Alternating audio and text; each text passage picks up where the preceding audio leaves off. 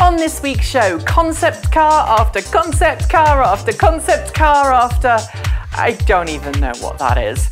These stories and more coming up next on T.E.N. Enjoying today's show on YouTube and want to read the stories you're referring to today? Just head to our website at transportevolved.com/TEN, where you'll find today's show notes, as well as the links to the latest future car news, buying guides, tech primers and car reviews.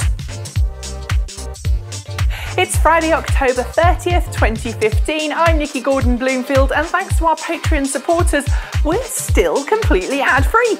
It's also episode 100, which totally blows my mind. Thanks for staying with us for the past 99 shows. It might have been out of production now for more than 3 years, but Tesla Motors hasn't forgotten about its aging two-seat Roadster. And this week we brought you two very important pieces of news regarding the car, which gave Tesla the kickstart it needed to gain dominance in the electric vehicle marketplace. The first came at the start of the week when we confirmed that Tesla is now offering its $29,000 Tesla Roadster 3.0 upgrade package to owners of every Tesla Roadster on the road today, including the 500 or so Tesla Roadster 1.5 models, which were originally excluded from the 400+ mile Tesla Roadster upgrade package. The second came on Wednesday, when Tesla confirmed that it had signed a new deal with South Korean electronics supplier LG Chem to supply it with the required 18650 form factor lithium-ion cells it needed to make those Tesla Roadster 3.0 upgrade packages a reality. That deal, likely a rather low volume one, will help Tesla's supply of lithium-ion battery cells stay healthy until the massive gigafactory goes online next year. Until then, LG Chem is just lending a hand to help keep sure that Tesla can keep up with demand. Fair enough.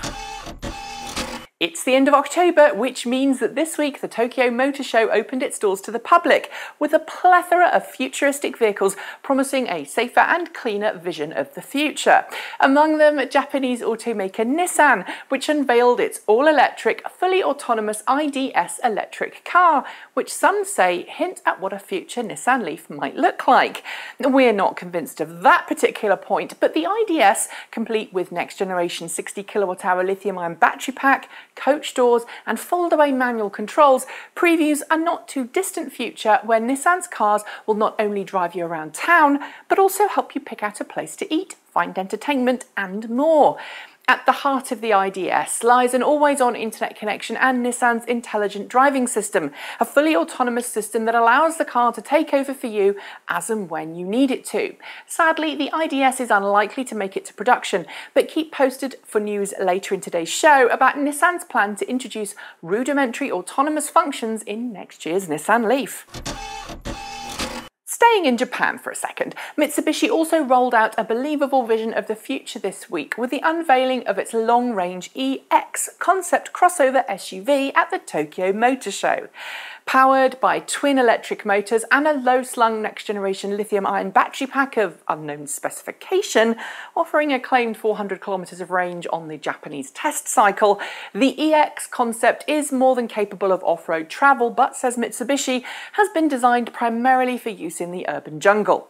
Slightly more conventional in its control interfaces than some of the other concepts on display this year, the EX can be driven as a regular car or operate in fully autonomous mode. Unlike Nissan's autonomous system, however, the Mitsubishi EX's self-driving capabilities seem to be a little more hypothetical at the moment than real world. Still, with believable lines and styling borrowed from current production Mitsubishi models, we're hopeful this interesting concept car will, one day, see the light of day. From one megacity to another, but for this story, it's back to good old London town, where, as we told you earlier this week, the London Mayor and Transport for London have finally finalised future requirements for zero-emissions capable taxis and minicabs. A long-term goal of the current Mayor, Boris Johnson, the new guidelines are the result of a second round of consultation with stakeholders and taxi operators in London, and will see the entire London back cab and private hire fleets gain zero-emission capability capability by 2023, regardless of age. We'll spare you the details here as we don't have much time, but essentially London will soon offer licensed hackney carriage and private hire firms up to £13,000 in incentives to switch their dirty diesel cabs for plug-in hybrid or all-electric ones. The whole process will be tiered, but ultimately it should result in far less emissions from private hire vehicles in London and no more horrible diesel engines throwing soot everywhere. As they say in England, happy days. When it comes to hydrogen fuel cell vehicles, there really aren't that many choices out there right now. There's the limited production Toyota Mirai FCV, the similarly limited production Hyundai iX35 FCV, or Tucson if you're in the States, and the just launched Honda Clarity FCV, a car we would be including in today's show if only Honda had actually released some good quality video footage of it. Anyway, in Tokyo this week, Toyota's luxury arm Lexus unveiled the LF-FC, a large fuel cell sedan which is both zero emissions and surprisingly good looking. What's more, Lexus was open about the fact that the LF was a preview of its next generation LS luxury sedan. While it doesn't mean we'll see a hydrogen fuel cell LS hitting the market for sure, it certainly raises a possibility in our minds, and with the T-shaped fuel cell tank under the floor and fuel cell stack in the rear of the vehicle, this car looks and feels like a regular car. After that but ugly Mirai, that's a definite improvement. Like every other concept car this year in Tokyo, autonomous driving comes as a standard, and hints at a recent report from Nikkei, the LS fuel cell sedan could hit the market sometime in 2020, just in time for the Tokyo Olympics. Watch this space. I'm not sure about you, but one of the things I love best about driving a future zero-emission car is the fact that I can check on my car's state of charge and set the climate control all from a smartwatch on my wrist. But this week we told you the disturbing news that a patent troll is coming after Apple, Samsung, and pretty much the entire automotive industry over those neat smartwatch apps you can get to control your plug-in car. The claim that everyone and their dog is violating a patent filed in 2003 relating to the remote unlocking and starting of a car via a watch. I'll save you the sordid details here, but the patent troll wants around $2 million in licensing fees from any company which has developed and built a smartwatch amp for an electric car, and it's readying itself to take each and every company associated with such an app to court. It's a horrible case, and rest assured we'll be following it very, very closely.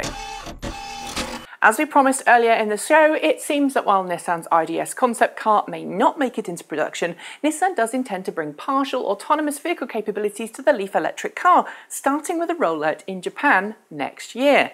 As we detailed over the weekend, Nissan will roll out version 1.0 of its intelligent driving system next year in Japan, with Leafs coming with the necessary hardware and software needed to operate fully autonomously on single-lane roads, as well as navigate their way through busy stop-and-go traffic without human interaction. It will be followed a year or two later by version 2.0 of the same system, which will add multi-lane capabilities, fully autonomous overtaking, and even the ability to handle a busy intersection without help from a human. As always, regulation is likely to be the biggest hurdle to mass adoption around the world, so here's hoping Nissan's Japanese rollout of this important technology goes smoothly and encourages other countries to follow. When it comes to concept vehicles, some automakers like to design vehicles that hint at a future production vehicle. Others like to demonstrate a car that is a complete flight of fancy. And at this year's Tokyo Motor Show, Mercedes-Benz was most certainly in the latter group, unveiling its Tokyo Vision concept, an all-electric, fully autonomous minivan cum party bus. There's a ton of LEDs, more connectivity than you can throw a stick at, and passengers sit on a C-shaped bench inside. Says Benz, it's a vehicle designed for Generation Z, the first real generation to never know a time before the internet or smartphones.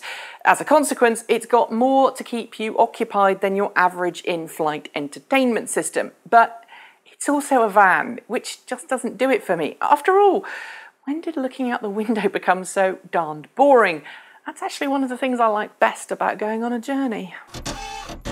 And finally, it's been a few weeks since Tesla rolled out its autopilot enabling software upgrade to thousands of Tesla Model S electric cars worldwide. And ever since then, we've seen a run of people eagerly demonstrating their cars' self-driving capabilities on YouTube.